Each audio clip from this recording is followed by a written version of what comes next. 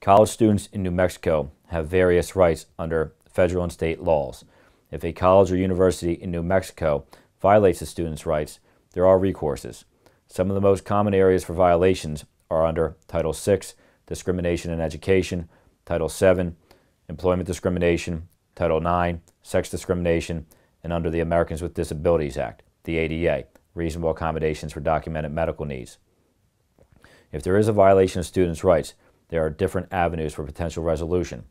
If it's a public college or university, you could bring what's known as a 1983 claim, which is a violation of rights by a governmental body.